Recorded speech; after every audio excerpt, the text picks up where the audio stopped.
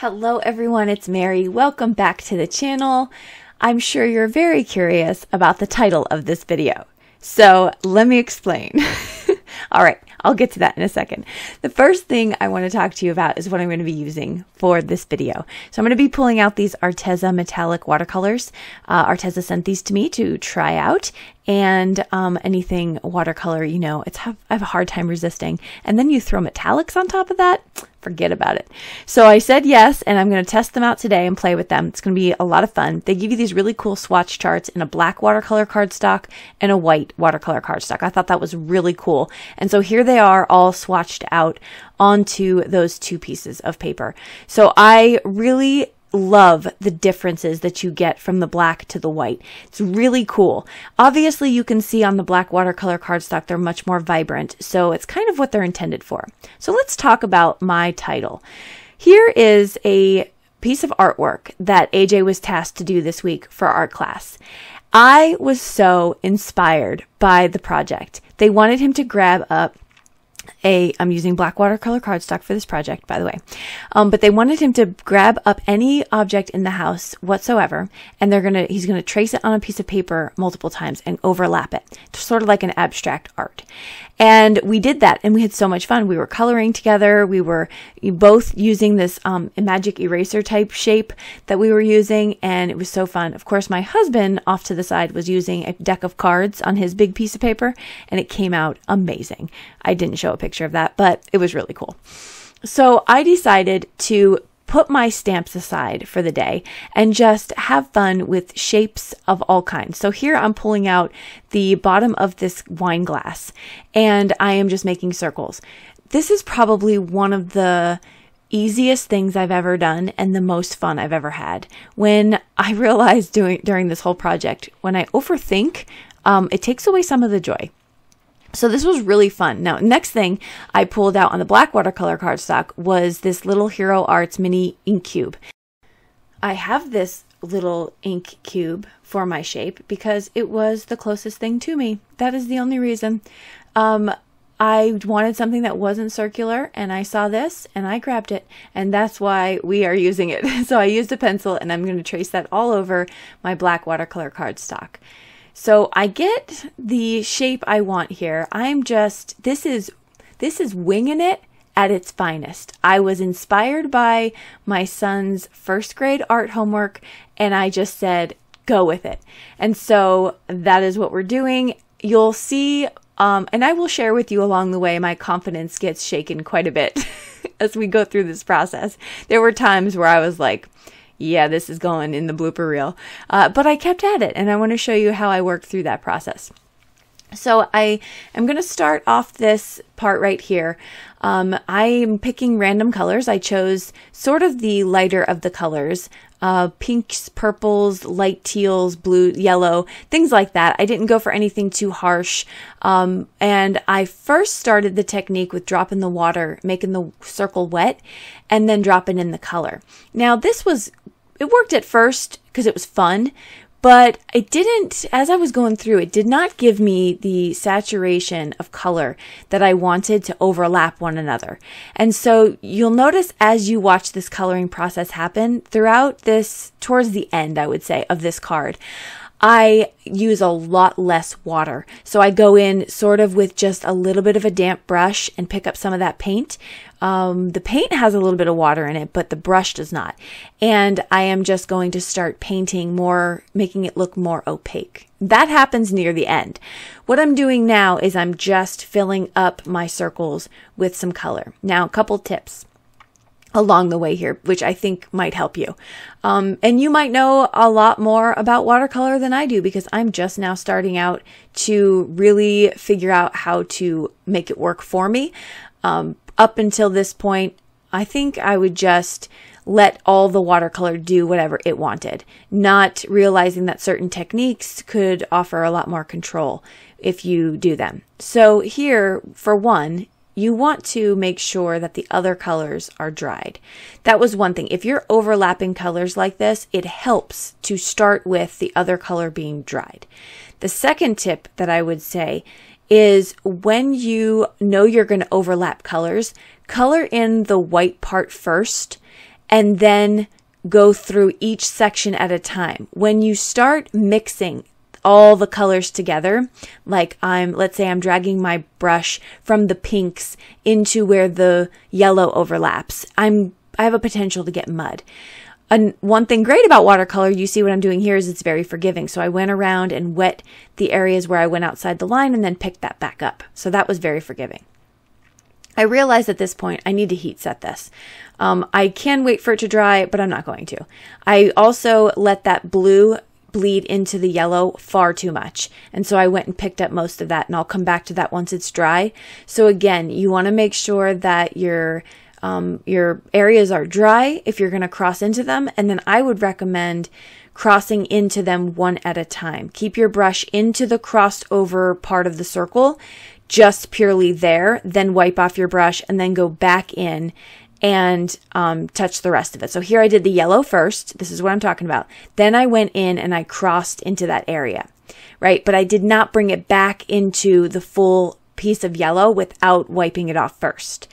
That way I can get the mix inside those little areas of circle. So now I can get a green inside where the blue and yellow mix. This is all making a ton of sense in my head, so I have no idea if it's making sense for you. But I'm going to heat set this some more, and you're just going to watch me kind of add more color. And like I said, I use a lot less water soon. The camera is not doing it justice right now. These colors are beautifully pearlescent. They are metallic. They're so, so pretty. They really show that on the black watercolor cardstock that you'll see in a little bit. Here it's hard to see them, but they actually are. So in real life, and I'm going to show you a close-up at the end of this when I finish up with this card. You're going to be able to see a lot of that shine and pearlescent look. So I'm going to keep going through, and you can kind of watch as I share some stories about what's happening around.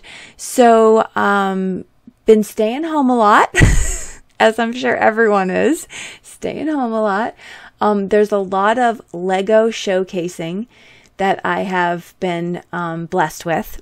My son, if nothing else, he may be behind in math, but I'll tell you, his Lego game is going to be picked up 10 notches. He builds Legos for hours out of the day. We do a little bit of schoolwork in the morning. I'm going to start sitting side saddle with him during school. It's about an hour total of actual computer work, and then we work together on all the other things he has to do. But because I just feel like he needs a little bit more hands-on. But the other times, he is playing with his sister or playing Legos.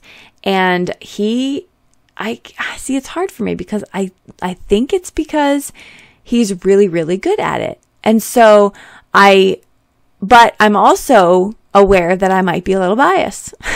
That I am aware of. Real quick on the card, you see the color overlap now when you do that. So I'm using a lot less water, and I can start to see this card actually come to life. It's really, really fun to do this card. Okay, so yeah, so AJ is just killing the Lego game. Also, side note, did you know that Lego, the plural of Lego is Lego?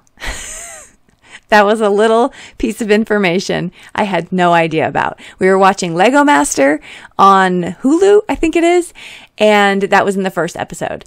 And it is called, like I'm going to go play with all my Lego. That's how you appropriately say that. I had no idea. And try to break me of that habit. I don't know. I'm trying to show respect to the company, but this is a tough one. It's hard to change. Okay, what else am I doing here? Adi is doing well. She got a couple more online books that she gets to read. She's very excited about that. She is a reader. I wish I was a reader like her. I'm not. I wish, it's not that I don't have time. I think you have time for anything you want to do and you make a priority, but I just have other things that I want to do ahead of reading that give me more peace of mind and joy, i.e. playing with paint. So, yeah, I don't know. I think maybe if I had a plethora of time, I might choose to read more because I have a lot of books in my queue, in my mental queue and in my bookshelf queue. There's a lot of books that I have to read, namely my sister's books. because she's my sister and she's an author and I want to read all her books. It's hard. It's hard to do all the things. What are some things that you want to do that if you had an overabundance of time, you would certainly do them because they seem interesting to you? But if you have to choose between that and crafting and maybe eating a meal and working, you have to choose. I don't know. Okay, I'm curious about that. So here I went in and I drew black lines around these circles. Would I have done the same thing over again? I don't know. Maybe if I do this card again, I'll do it without the black circles, and then I'll be able to have one of each. Here I'm just showing you how versatile this background is because I'm putting down all different kinds of sentiments and they all look good. So I just wanted to show you that in the video. I did opt to go for this one. It says you can do anything. And then the subset sentiment, I believe, says, I want to be like you. I want to be more like you. Something like that, which I think is so, so cute. The you can do anything, I think, is from Neat and Tangled. And then the sub-sentiment is from Tailored Expressions. One day I hope to be like you. Oh, I think that's so cute. There's imperfections around those black lines, and I don't give a hoot. I love this card, and that did not bother me at all. It's probably because I was shifting my glass when I was doing the black lines. So don't do that. Don't shift. All right, let's move on to the second card, which is a lot more similar to my son's in that the shape is more similar. Okay, I am going to paint with the metallics from Arteza, and I started off with two similar colors. Now, just don't do this. I did not swatch my colors before I painted with them. And shame on me, because I am always telling you to swatch out your colors because it makes your process so much easier. I can't tell you why. I think I was just so excited to get in here and do this project.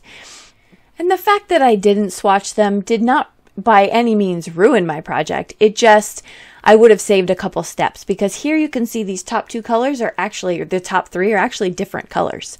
But I found that they were too similar. So I went back at the end when it was all dried and I added some different colors to it. So, which is fine, but those were silver or whitish looking, so you can cover those with anything. It was perfectly fine. But I'm going to heat set this one. I kind of learned my lesson from the first card, that I didn't really have or want to take the time to wait for it to dry in between. So I am just going to go. Now I did take my lesson from the first one, and you see how I'm just coloring in the black first, the yellow on the black first, then I'm going to go in and cross over those colors, because again, I do not want to make it just one big swipe of color. Watercolors will react and, basically wet back up, if you will, and they will be able to be shifted around. So you just want to be aware of that when you're doing your coloring. So you can see I'm just going through here. I do skip quite a bit. I'm going to skip on to when this is almost done here, and I'm going to go back in with some of those colors and add up the top ones when I decide how I'm going to fill in these last two squares. So this was fun. All right, what else is going on in life? Work is busy. I'm still trying to work out as much as possible.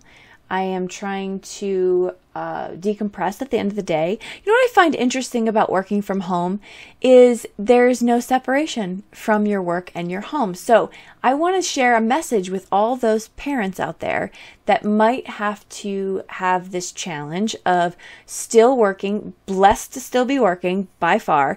But if you are working from home, I think that one thing we need to do is give ourselves a little bit of grace, because I realized something at home. I always have mom guilt, that's just something I'll never get rid of because I always want to spend more time with the kids and whatnot.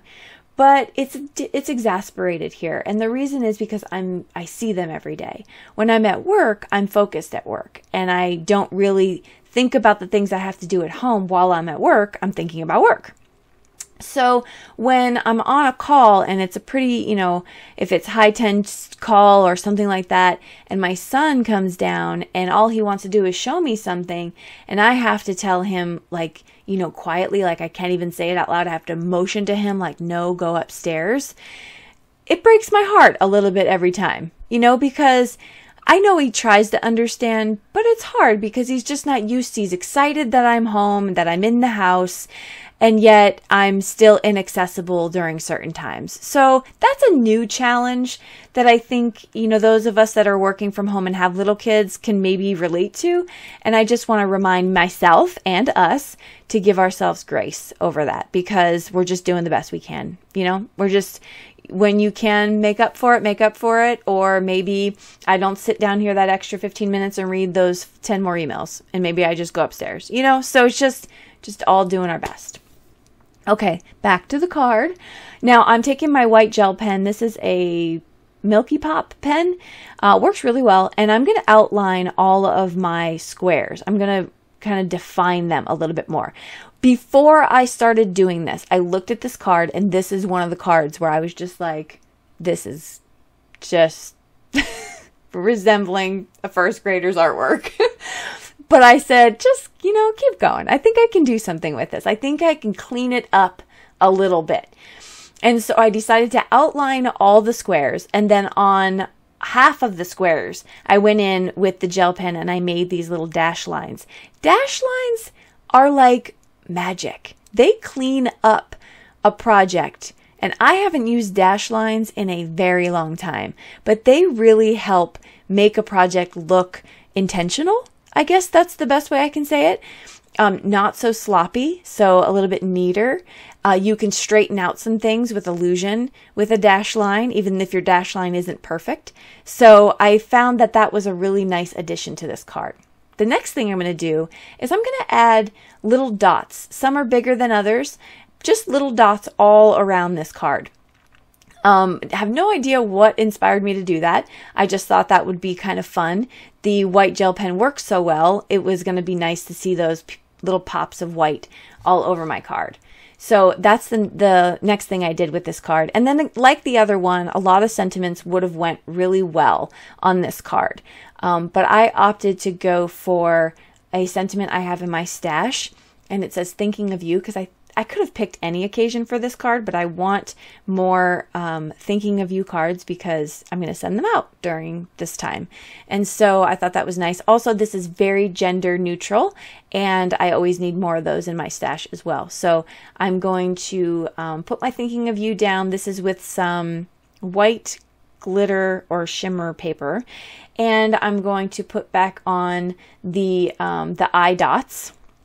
There's a name for those. Everyone know the name? Yes, that's right. They're tittles. That's what they're called. So I'm going to put those back on. And that will do it for these two cards. And this artwork inspired by first grade assignments. Thank you so much for hanging out. If you want to check out these Arteza metallic watercolors, I'll put the link below. You can check them out as well. And I hope this inspired you to realize you don't need all the things in all the world. You can just pull out some stuff you have laying around and make some artwork. Thanks so much again for hanging out with me. I will see you in the comment section below. Don't forget to hit subscribe. And on the screen, you'll see a couple more videos that might be of interest to you. I wish you all a wonderful week. Stay healthy, stay safe. Bye-bye.